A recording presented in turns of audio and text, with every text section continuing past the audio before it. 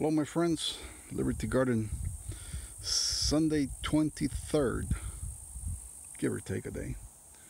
And today I'm done fencing a stretch of fence that I began a few weeks ago, but it had been raining, and even today we've had a lot of rain and drizzle, but I still decided to come out here because it was already 3 weeks since my last time here. Didn't want to come here and find a bunch of squatters or anything. Nah, just kidding. But anyway, on this corner, there's a lot of debate out there, I guess, on some forums about using trees as corner posts. And I decided to use this massive hackberry. That's a massive tree. And because it's right at the corner. And what I did so that the tree doesn't eat the wire, hopefully, is that I put these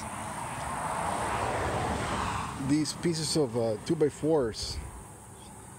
I just put a nail through it and down and around the tree. So you can see the wire comes through here, and I left the nail head a little bit out so that if the tree grows, it'll expand. I don't know if it'll work or not, but it works for now. And I guess the added benefit is that as the tree gets fatter or thicker around the trunk, which is a pretty old tree already, I don't think it's going to get much fatter than this.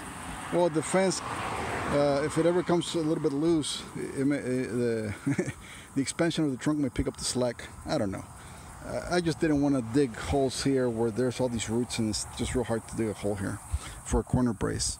And the tree was already there, so I used it. So anyway, I thought I'd just share this with you. And again, there's the fence line all the way to where, more or less where the truck is, in a straight line. The posts are about 10 feet apart, three and a half paces of mine. And it's 4-point barbed wire, red brand. And I'm putting it about every 10 inches. I'm basically using the fencing tool, which looks like the one that looks like a little hammer. It's just that distance in between strands of wire. So this is it. A lot of work, but I'm done, and it's all muddy and nasty right now. I got about 2 pounds of cake on each boot of mud. And let's see, it's 5-strand. This highway has a lot of traffic, so maybe I should have done 6, I'm not sure, but I think 5 will do the trick. And these were old T-posts that I'm recycling, that they were straight enough to use. See, actually my fence line goes right there where that marking is, and it goes straight out there, but this fence was already here, and I said, screw it, I'm not going to mess with moving the fence out a little bit more. Who knows if there's utilities on that side or not. I know that there's some utilities that go through there, so I didn't want to mess with it.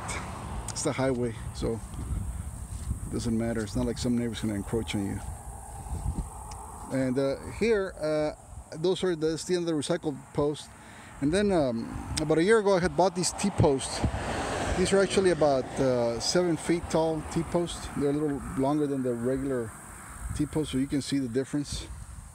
So these are perfect for 6-strand, and I may do that on the other side. I don't know.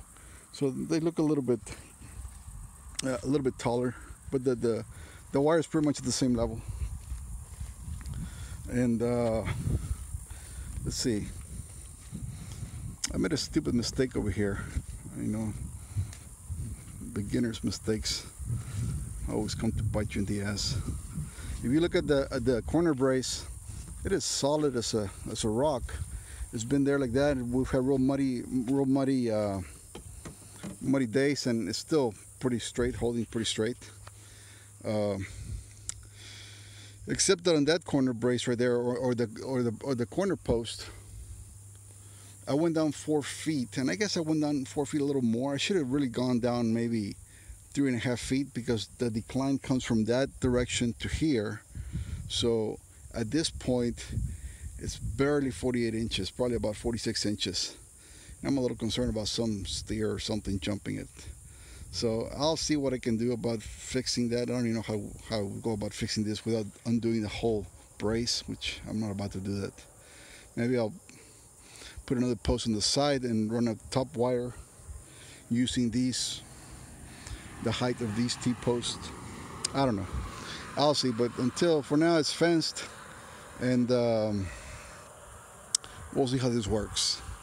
This is an area where it's the perimeter of the fence. It's the highway, so I probably need to bring it up a little higher. But anyway, what's done is done. That was a stupid mistake. I should have used a railroad tie or something bigger, because these posts are 8 feet tall, and I'm going 4 feet down, so that leaves 4 feet up. I've tried going three and some down, and they kind of lean because we're on clay soil. This is how the fence looks on this side, so I got to replace all that crap 700 yards down that way, to where all those trees are cresting in the back. So I'm in for a lot of work, but well, I'm doing slowly. I'm working very slowly, actually, because I just come out here one day, so it's a pain in the rear. And good thing is winter's coming, and it doesn't get too cold here, so I might be able to work better in winter than in summer, with all the ticks and everything else, and mosquitoes and everything.